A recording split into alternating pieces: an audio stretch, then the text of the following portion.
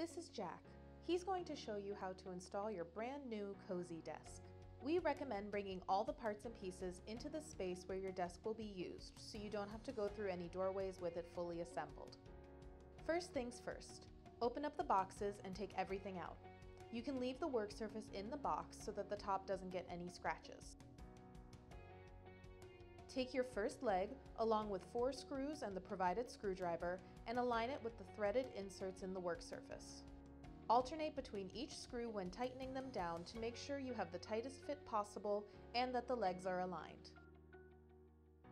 Repeat this process with all 4 legs. If you have storage, either lay the flat piece of metal on the floor or on the box it came in. Make sure the small flaps are facing down and then fold each side up. The small flaps should be facing outward as shown here.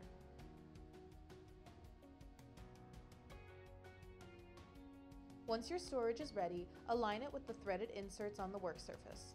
It can go on the left or right side depending on your preference.